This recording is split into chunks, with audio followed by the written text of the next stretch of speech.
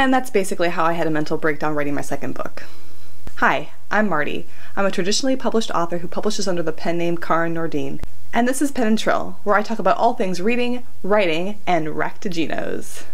Today I'm going to talk about the 5 major mistakes I made while I was writing my second book.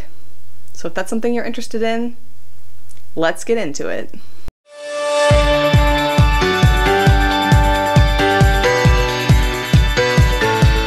So to talk about how writing my second book almost gave me a mental breakdown, we have to go back to my first book. So I wrote my first book while I was at university in 2019. I finished it up and I sent it out to agents and publishing houses in 2020, and it was picked up by an imprint of HarperCollins on open submissions towards the end of 2020. I think I signed my contract at the beginning of October. Yes. I signed my contract at the beginning of October, and I didn't have an agent, so I did the entire thing on my own, and the only help I had was from a literary attorney that I found who could kind of walk me through the contract process. But essentially, I was on my own. I was doing this by myself with no experience, and it was my first book, and I didn't know what I was doing. So something nobody really tells you when you get your first book deal, especially if you don't have an agent, is that there's a lot of excitement, your nerves are going like crazy, you're just really overwhelmed by everything that's going on, the entire process. You're just so grateful that somebody has taken an interest in your book and your work and you as an author that you can have the tendency to not stand up for yourself. And that can be a little bit dangerous. So when I got the contract, I looked it over. I had an attorney look it over as well to kind of walk me through what everything meant. And I was just on cloud 9, but I was also extremely overwhelmed. Now, I had written my first book kind of quickly, but part of that had to do with the fact that it was my master's thesis for a master's in creative writing, and so I was on an academic schedule and deadline. Then I only had about 125 pages of the book written by the time I graduated, because that's all that was required for my thesis.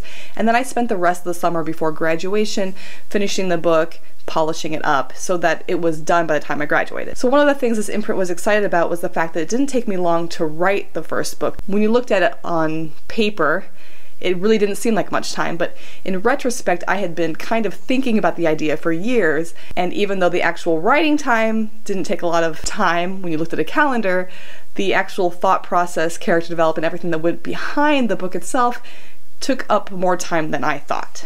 So in my first contract, I technically had a 6-month window of time to write and turn in my second novel, because this was for a 2-book deal and it was for a series, so they wanted the second book in the series that went along with my first book. And when I saw that contract at first, I thought, yeah, sure, I can totally write a book in 6 months, because technically I kind of wrote the first one in 6 months, but that was only 6 months condensed when really it had been, you know, over a period of time of at least a year. But I was excited, I was enthusiastic, I was like, hey, they want this from me. I'm not working full-time at the moment. I can devote all of my time to the second book. Surely I can finish this book in 6 months and it will be fine, no problem. And technically I did make the 6-month deadline, but what I turned in was garbage. It was absolute garbage. It was trash. And I have to give it to my editor for being just a very sweet and kind person and writing back to me with all the grace in the world and telling me that there had to be some changes that were made. But I knew it was trash and it was garbage, and I knew that's what she was saying, but you know, in a very polite, professional sort of way. Basically what happened was I had 6 months on paper to write and turn in the novel, but what I hadn't considered was that I was going to be editing the first book with my editor for publication at the beginning of that 6 months. So technically I was supposed to be doing 2 books at the same time, and I couldn't do that. And this was something I didn't know about myself. I didn't realize that I couldn't work on 2 completely different projects at the same time at that point in my career. I just hadn't learned the skills to figure out how to do that and how to do that successfully. So the first 2 months of that 6-month window I had to write that second book was basically spent editing my first book, and that meant I only had 4 months to write the second book. You can see where I'm going with this. The thing about publishing is it's a job, it's a business. The publisher is there to make money, you are there to get books out to your readers, and you have to meet your deadlines. And if you can't meet your deadlines, you have to let them know you're not going to meet a deadline so they can see if it's possible to extend the deadline or change the deadline.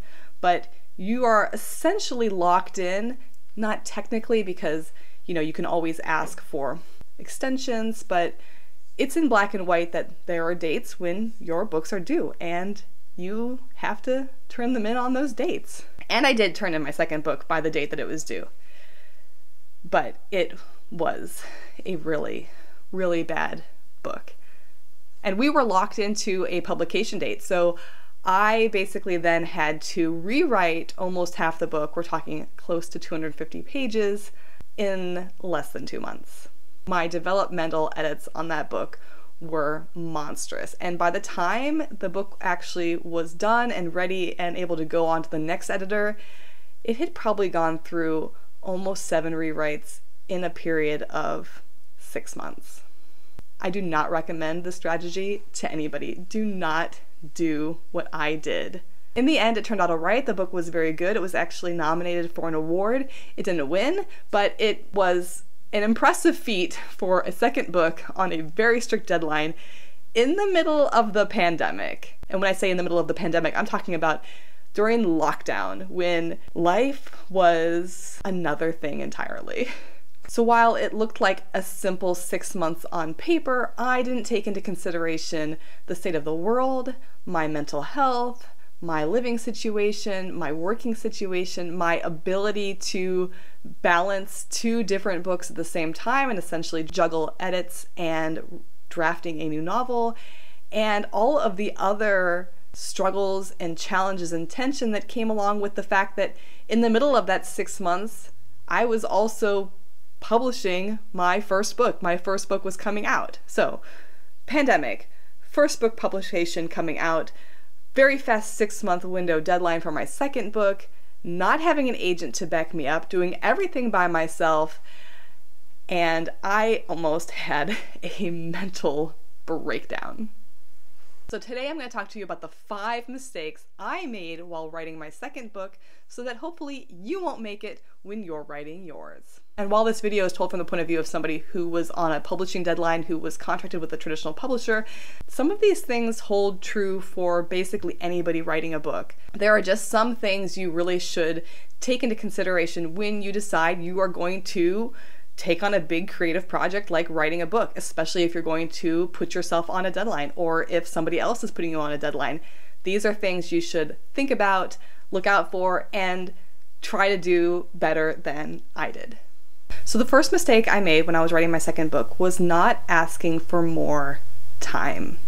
I received the contract from my publisher, I saw the date that the book was due, I saw the date that they wanted to publish it, and I thought, well, I'm too afraid to say I can't do this. Which is honestly, it's a hard thing to admit to yourself. It's hard to admit, especially if you're a type A personality like me, it's hard to say to yourself, hey, 6 months, that's cutting it really close. You might not be able to do that. And I had that feeling when I saw my contract, and I went against my own instinct, and I just said to myself, you know what? I'm a go-getter.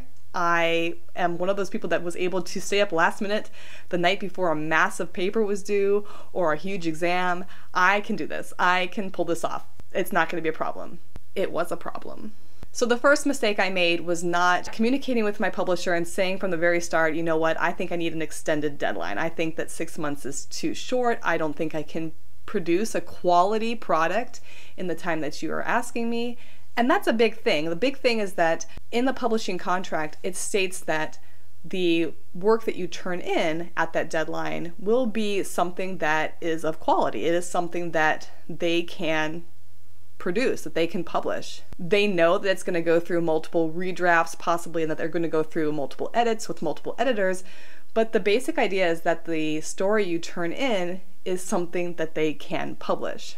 And usually this is going to be based on your first work. They're going to expect that the work you turn in as your second book is going to be equal, if not better, than your first book, which makes perfect sense. But in practice, doesn't always work out that way. So if I could go back and do it again, I would have told my publisher from the get-go, look, this is not enough time, I need more than 6 months, just because I've never written on a deadline before and I don't know what to expect, and the state of the world is a little bit crazy right now, and I didn't take into consideration any of those outside factors when I agreed to that time frame. Likewise, I think this is useful for somebody who's maybe making their own deadlines for their book and isn't on a publishing contract. It's great to have deadlines, it's great to have goals, but they need to be practical. They need to be attainable. It doesn't help you to put a very strict goal on yourself that you just can't get in the time frame you've set for yourself. And even if you do reach the deadline that you've set for yourself, or your publisher has set for yourself, you might not actually end up with the quality of work that you expect of yourself. And if you are a perfectionist, like I think a lot of authors and creative people are, then you're going to be putting undue stress on yourself to create a project at a certain level of creativity and perfectionism that just really isn't doable. So when you're creating a deadline for yourself or you're setting your goals for yourself, make sure it is something you can actually reach. Make sure it is something you can actually do. And don't be afraid to stand up for yourself. If you don't have an agent and you're working with a publisher directly, they will understand. The thing that I didn't quite get early on in my publishing career was that the publishers need the authors. They need your work, and they want you to create your best work. They want you to succeed, because if you succeed, then they succeed. So if you stress yourself out and turn in a bad project because you didn't have enough time to do your best, nobody is benefiting from that. And I think most publishers will be very accepting to the idea that you need more time from the get-go. So if you look at that publishing deadline that a publisher has set for you, or that your editor has asked of you, or that you have set for yourself, and you think, oh, maybe I can't do this, then give yourself a little bit of grace to say, this is not attainable for me right now. In the future, you might get better at it. You might get faster. I actually did get faster at writing. I learned a lot from my second book, a lot about time management, a lot about plotting ahead of time and having a good outline so that I could be more efficient with my deadlines and my goals. And I was really able to see the return on that in my third book. But I really wish I had stood up for myself with that initial contract and said, you know what, I just don't think that I can handle this deadline. Is it possible to pick a more extended deadline so that I have more time? So that would be my first recommendation. Don't make that mistake. The second mistake I made while writing my second novel was not allotting enough free time for myself. By the time I realized that I was going to be writing this book on essentially a 4-month deadline instead of a 6-month deadline, I was freaking out. I didn't know what to do. I was like, I thought I had 6 months, and then suddenly I had 4 months. And it was really overwhelming. And it was also the beginning of 2021, and we were in lockdown here. People weren't going anywhere. We weren't even going outside for walks. I was trapped in my house. It was basically me and my cat. And normally I would love that. That's what I like. I like being at home. I like just being with my cat. I like being around my stuff, but this was different. And I think all of us who were working at the time that this was happening kind of know that sensation of just isolation and fear and panic and not really knowing what was going to happen in the world, worrying about our loved ones, friends and family, and just not having the connections we normally had. I was really overwhelmed. The one good thing is that basically all writers and creatives were overwhelmed at this time period, and if you read any books that came out around this time period, you'll see in the acknowledgments a lot of them will be thanking certain people in their lives because of the pandemic and helping them get through the pandemic. They're actually kind of called the pandemic books, all these books that came out at this time period, because they were really hard to write because everybody's schedules were thrown off. And even the people who work from home normally and are used to staying at home and isolating themselves to get their work done, like authors and writers, were feeling this heavy weight of despair. And I tried to deal with this despair by basically overworking myself. I told myself, okay, I'm going to have a writing word count goal of, say, 1,500 words a day. I'm going to write 1,500 words a day, and this book is going to be done in, say, 3 months. And I told myself, I'm going to do the NaNoWriMo method. I'm not taking a single day off until this book is done. Bad idea. So for that 4 months, I worked every single day. I didn't have a weekend off. I worked Saturdays, I worked Sundays, I got up in the morning, I was at my computer, I was working literally 7 days a week. And because when you are a writer, you're always thinking about your book and you're always trying to plan ahead and come up with new plots, new characters, new storylines, I essentially felt like I was working 24/7. It was really unhealthy for me in my own emotional state. It was really unhealthy for my living arrangement, all the people that were around me, friends, family, relationships. It was just bad overall. And if I could go back and do it again, I would have been like, hey, you're treating this like a normal job. Monday through Friday, 9 to 5. Whatever you can write between 9 to 5, whether it's 100 words, 1,000 words, 5,000 words, that's it.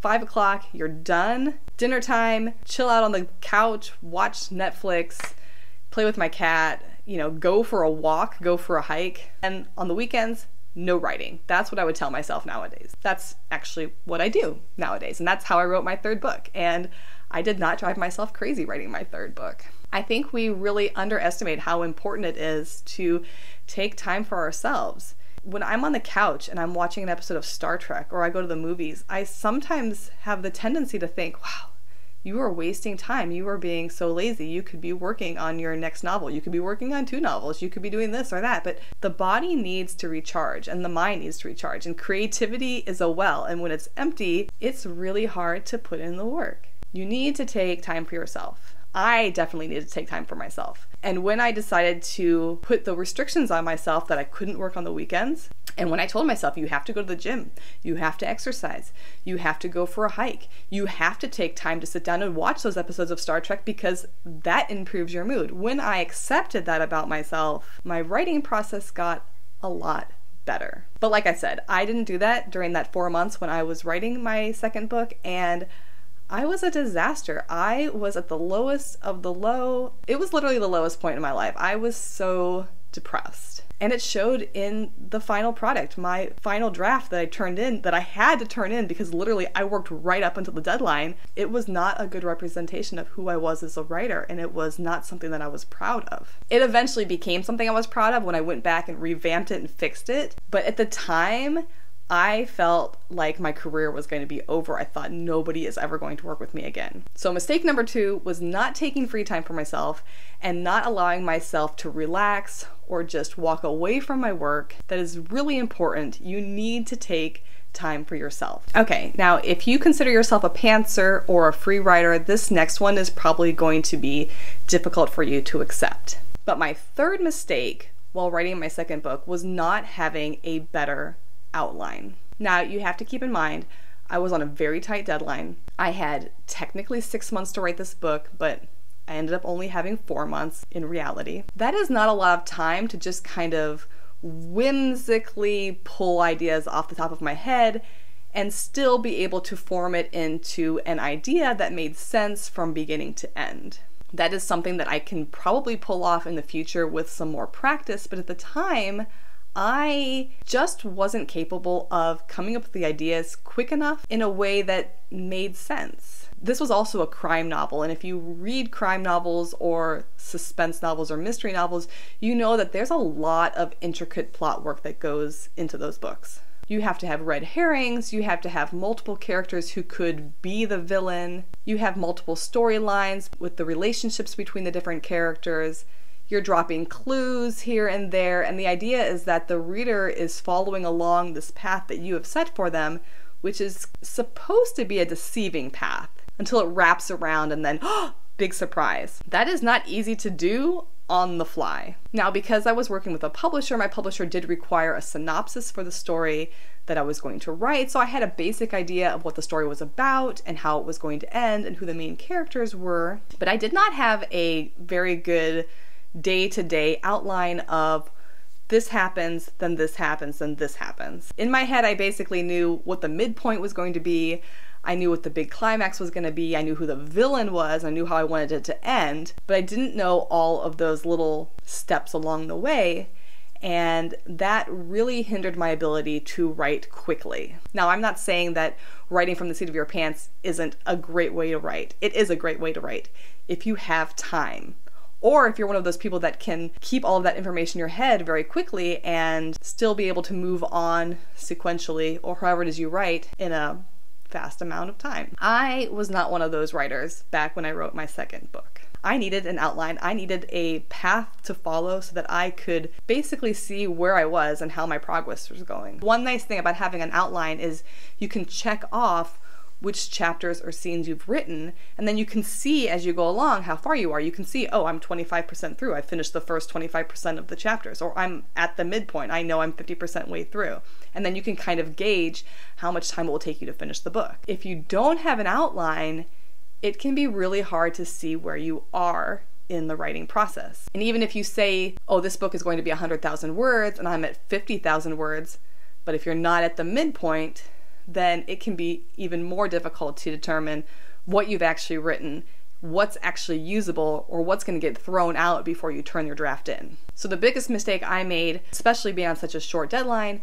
was not having an outline where all I had to do was get up, sit at my desk, and say, okay, yesterday I wrote chapter 13, today is chapter 14, chapter 14 is about this, done, okay, write it. Once I did that, which is something I ended up doing for my rewrites, then the writing process was able to go much quicker, much smoother. Then I actually implemented this technique for my third book, which had a longer deadline, but still required me to finish in a timely manner. And it worked. I finished that book early. So if you're on a really strict deadline, either given to you by yourself or by your editor or by a publisher, consider making yourself an outline. It doesn't have to be super detailed. It can just be like one sentence. It can be protagonist finds clue number 1. Protagonist encounters villain. It doesn't have to be super specific. It just has to be enough to give you an idea of what it is you're going to write for that chapter or for that part of the book, so that you can do it when you sit down for your writing time and then move on. Writing an outline can really cut your time in half. Writing an outline isn't always fun. Sometimes it can feel a little bit like it's too plotted out, and honestly, it might be, but you can always go back in during your edits and you can fix that. You can make it feel more free-flowing or spur of the moment or whimsical. But if you have an outline, you at least know what needs to be written, when it needs to be written, and how far you've gotten. And then you can look at your deadline and see, okay, how far out am I from my deadline? Am I on task? Am I on time? Or am I going to completely miss this deadline? The fourth mistake I made while writing my second book was worrying too much about what the readers were going to think. Now, this is something that is difficult for all writers, and I think in the back of every writer's mind, we're wondering, are my readers going to like this? Are they going to enjoy this? Especially if it's a series, is it going to live up to the first book? And the general rule of thumb is that you should write the book for yourself, and that is true, but you should write the book for yourself with the knowledge that other people are going to be reading it, and this is a business. Your publisher has to sell your book. They have to sell it to your readers, and your readers have to enjoy it. If they don't enjoy it, then they're not going to buy the next one. And that can be a really tricky mental place to be when you're writing, especially if you're writing on a very short deadline and you're already worried about the first book, which just came out, and there's a pandemic or any other event happening in your life that could be affecting your ability to concentrate. It's a lot. It can be really hard. And I recognized very early on in the writing process of my second book that I was very worried about what people would think. I was really proud of my first book. My first book was very personal to me. It had themes that related to situations in my own life, and some of the characters were kind of based on people that I knew, people that I had lost. It resonated a lot with me. That story was very important to me. So I had a lot of passion for that book. But the book was also in very good shape by the time I turned it into a publisher.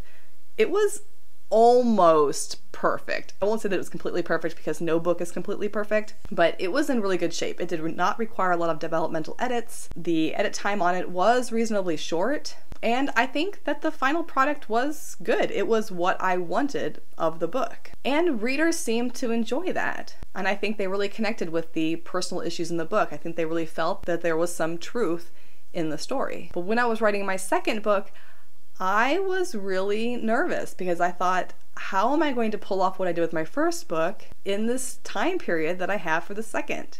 And the truth was, I couldn't do that. And looking back on it now, I don't think that I ever would have really been able to do it in the circumstances I was in at the time. If I'd had this video for myself back then, I think it would have helped, but it still would have been that difficult time period where not everything was going to work out perfectly. Although I think it could have been useful to have these notes for myself, because then maybe I would have been able to stop and take a breath and walk away from the book. But regardless, I was spending way too much time worrying about what other people were going to think, what the readers were going to think. Are they going to like it? Are they going to buy it? Is it going to do well? Is it going to flop? And what was really difficult was my first book published in February. I was writing the second book at the time that it was published. And so I was getting all the feedback on the first book while I was writing the second book. And anybody who gets feedback on a piece of creative work knows that there are ups and there are downs, which is where I learned my other very important lesson, which is to not look at my reviews on Amazon after a certain date. But that's for another video.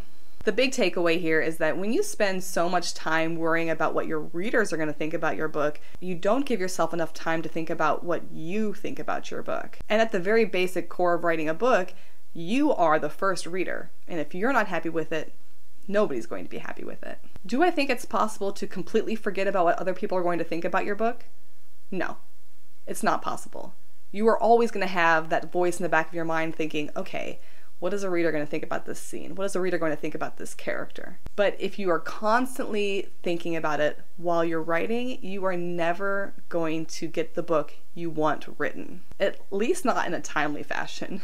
Write the book, worry about what the readers are going to think later. You can always go in during edits and fix it to make more sense for the readership. You can always go back during the editing stage and change the things that aren't going to work for the readers. But if you don't have it written, you don't have anything to edit. So as difficult as it is, forget about what the readers are going to think. Just focus on writing the book. You also save yourself a lot of time and stress and depression if you just forget that the outside world exists while you're writing your book. Fifth and final mistake I made while writing my second book was not asking for help. Now, I'm one of those people who feels like everything they do has to be at a certain level of perfection. And it can be really difficult for me to ask for help. But I really wish I had asked for help earlier on in the process of writing my second book than I did. I basically waited until the day the book was due to email the book to my editor and be like, help, I know this book is horrible. I know I have to rewrite a bunch of it. I just don't know where to start. And if I had said that to her months before, she would have been like, hey, let's give you an extension. Because you can get an extension on your publishing deadlines with a traditional publisher. I don't know why I thought that all of these authors were always making all of their deadlines. I mean, I'm a George R.R. Martin fan. I should have known better. But basically, it's not unheard of for an author to reach out to their editor at their publishing house and be like, hey, I'm not going to make this deadline, or I've messed up something seriously in the plot and now I am 200 pages off track and I need to go back and fix things. They have heard that before. You will not be the first author who has had to ask for help. You will not be the first author who has had to ask for an extension. That happens all the time. And I wish I had known that consciously, because then maybe I would have reached out, although knowing my own personality, I probably wouldn't have reached out. But like I said, this is one of those don't do as I did videos. If you're having trouble writing your book, and if you're afraid that you're going to miss the deadline, or that you won't be able to supply the quality of work that is expected of you, ask for help. Now, my editor on my second book, and also the editor that I have in my third book, who is a different editor, have both been so open to helping me out. Every single time I turn something in, there'd be like, hey, if you need to jump on a call or a Zoom to discuss something, if you run into any problems in the plot, if you need to bounce ideas off of somebody, they were both super open about wanting to help if I ran into a problem. But on that second book, I guess I just felt like I had something to prove. I had to show that I could make the deadline, that I could do this professionally, without stopping to consider the fact that the world was essentially falling apart, and nobody knew how to deal with that. So I was not alone. And even outside of all the chaos of the external world, there can be a lot of different and substantial pressure that you put on yourself as an author that can make it difficult to make your deadline. But always ask for help. People will help you. Your publisher wants you to do well. Like I said before, they want your book to soar. They want your book to be the best of the best, because then they will be more successful too. And the more successful you are, the more successful they are. You are an investment. Even if you're not the lead title at your publisher, your book still brings in money for them, and that's important. So they want you to ask for help if you need it. And I think it's important to point out that asking for help goes outside of the writing process as well. I wish I had walked away from my office and asked my friends for help, or my family members that I was close to. It's important to remember that you are an individual with a life and relationships and things that you love that are outside of writing, and you need those things to be a better writer. And sometimes asking for help just means calling up a friend and talking out your problem in your story and seeing if they say something that inspires a solution. Or even if they don't have a solution, just having somebody to talk to can help relieve a lot of that stress and tension and pressure that you put on yourself. And I didn't do that at all when I wrote my second book. I literally locked myself in my office and didn't come out for 4 months. It was so bad. But when I was writing my third book, I said to myself before I started the book, I said, hey, if I run into a problem, I'm just going to stop and I'm going to ask somebody for help. Whether it's asking a friend to weigh in on a plot problem, whether it means asking my editor to look at a chapter and see if it's working right, or whether it just meant calling up a friend with a dog who had to walk the dog and going for a walk with them so I got out of the house. Help comes in many varied forms, and all of them are important when you are under the stress of a deadline. So I've shared with you the 5 mistakes I made while writing my second novel. So what is my overall takeaway advice? Well, first of all, give yourself a deadline that you can actually achieve. Make it something that you can handle. Make sure you're scheduling free time for yourself.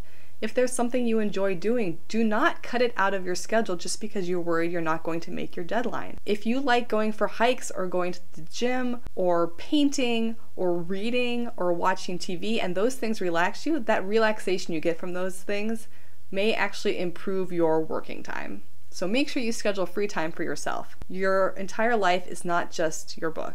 Consider having an outline, especially if you're on a very strict deadline. An outline can be very helpful from getting from one point to the next on a daily basis. When you sit down at your computer, you don't have to worry what's coming next, what is supposed to happen. You have a basic outline. It doesn't have to be in depth. Of course, the more in depth it is, the easier it might be for you to write, or the quicker you might write. But a basic outline can really help you on the day-to-day, especially if you have a deadline looming overhead that you are worried about making or not making. Don't worry about what other people are going to think. People are going to have their opinions. People are either going to like your book or they're not going to like your book. And in the process of drafting your novel, there's nothing you can really do about that. That's something to worry about later. That's something for edits to deal with. Get your first draft written so that you have your first draft. You can always edit words that are written. You can't edit nothing. And if you're on a contract with a publisher and you do have in the back of your mind thoughts of, ooh, are my readers going to like this book? Remember that you can always edit to your readers later. It's good to have an idea of what you think they might like or might not like, but if you sit down and try to write every single sentence worried that a reader is not going to like it, you're never going to get through an entire paragraph, let alone an entire book. So don't let what you think your readers are going to feel about your book prevent you from actually writing your book. And don't be afraid to ask for help. People want to help you. People want you to succeed. You probably have more of a support network than you realize. Even if you're not with a publishing house, you have your friends, you have your family, you potentially have a community of other authors or writers that you share your work with. You have a support network. Ask them for help. And if you are on a publishing deadline with a publishing house and you're afraid that you're going to miss your deadline or that your book is not going to be the quality you want it to be, reach out to your editor. Tell them you're worried that something isn't right. They will help you because they want to put out as good of a book as possible because your editor's name goes on the book too, as does your publishing house. So don't forget to ask for help. It could literally be a lifesaver for you and for your work. Once again, I want to thank you for watching. If you enjoyed this video and are looking for more writing or publishing related videos or some nerdy videos, feel free to subscribe to this channel. And if you are out there writing your book, write long and prosper.